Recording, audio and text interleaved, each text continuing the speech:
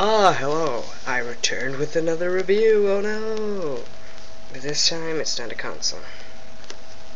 No, it has to do with one. We all know the original PS3 6-axis controller. Well, maybe not all of us.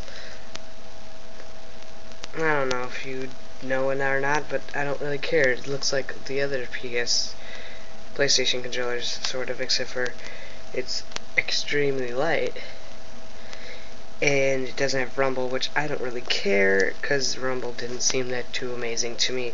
And it's got a USB port in any place, and it's motion sensing, and it's got a PS button in the center, and blah blah blah. But these are rather expensive. I believe they went down to $40 now. I saw at Walmart. But when I got my PS3, they were $50. And my brother wants to play the PlayStation 3 crap. Oh crap. PlayStation 3 too. So, and I don't trust him with one of these behalf. I don't trust me all the time, as you just saw. But yeah, so I didn't want to get him one of these because I know he'll break. And this one guy at Best Buy said, well, why not try, like he said, these usually work. The Logitech, I don't know how you spell it, pronounce it Logitech, I don't care. But, it's blinking. It's rather similar to the other Logitech controllers, PlayStation controllers by Logitech, whatever. But this one, of course, is a wee bit different. Of course, I don't know if it's been like that. This one's got the little trigger things, just like this. See that? This one's got it, except for it's just flat. It doesn't curve back, which I like the curving back better. I don't care what you think about that or not. This one has little different buttons. Of course, there's your PS button there. The PS button for this is not this. No, it's this. It just says PS. And this one over here says D/mode, which I don't know why they even have that on there or why it's even important. All it does is really it flips these controls around. So you have it turned on. It won't do it now since it's not plugged in. This will act as an analog stick, and this acts as an up and down. So it got screwy the first time we used it, and we got angry. And then I just told my brother to stop, leave that button off, and see what happens. And then, sure enough, it was fine. This thing is a little, not as. Well, this one jiggles too because I think it broke it or something. Because my dad threw it against the wall when we were bowling. Yeah, with it. One bad thing is, of course, this one. No battery slot. It's an lithium-ion rechargeable battery. This one. Oh no! What we got here? You gotta buy batteries. That sucks. Even though they last pretty long, you still gotta buy batteries and batteries. Yay! And another feature. Why can't I hold on to controllers today? Another bad feature is, well, it won't remote start it. I don't think so. Nope, dude. Oh yeah, and plus, it's not Bluetooth.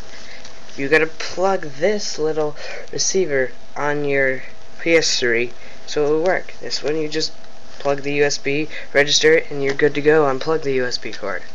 So you gotta plug this in. Plug it in.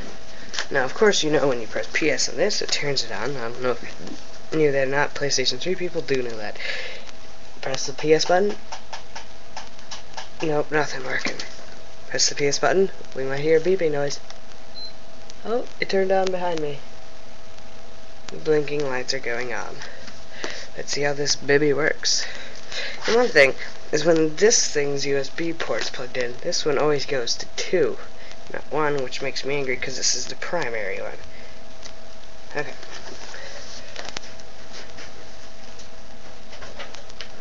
Well, let's move the camera over. Homework.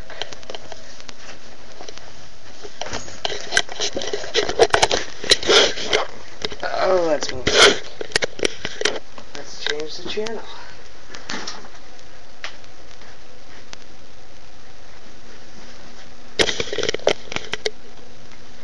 Okay, I'm using the Logitech controller. There we go. Log in as me.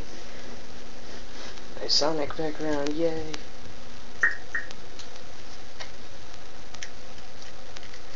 We'll play this. See if it works.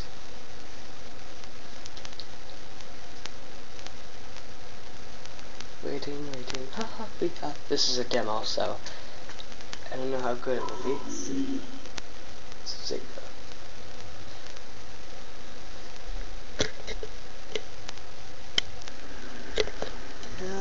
Can I skip it? Oops. Oh, I can. Shut up. It's a nice game style. Oh, I keep pressing the PS button. That's fine.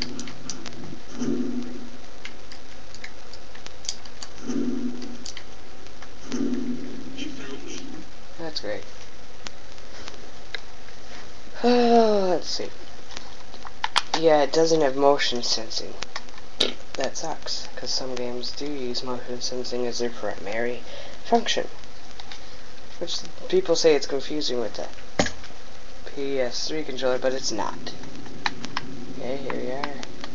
It was a little fast. Yeah, it's not as smooth. The control analog stick turns the screen too fast.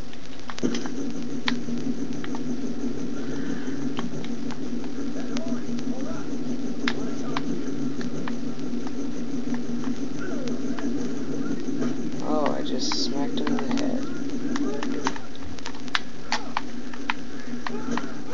Oh, I'm being smacked.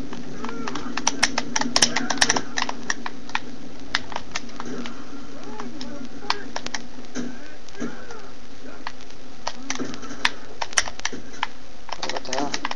Oh, here we are.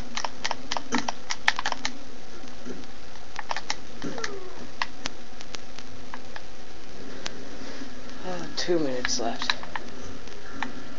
No TV.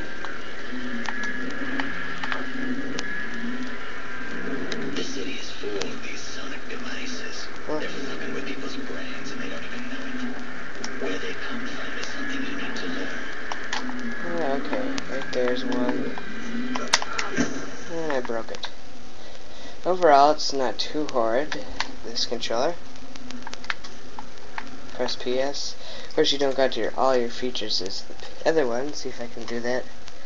Okay, this is the Logitech's PS menu. That's the PS regular Sony's controllers. Okay. Logitech. Sony.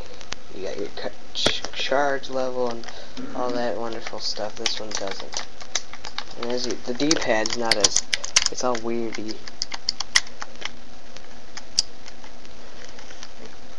It's not as great. I don't know how. I don't think these will reach as far as, or go as far away as the Sony's. These ones will.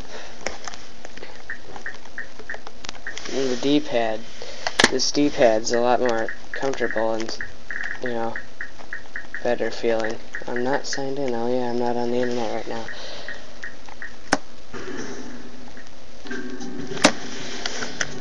Oh, Sega Superstar Tennis.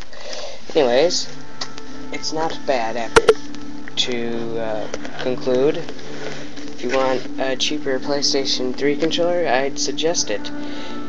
But if you want, a good one, stick with the Sony. It'll probably last longer too.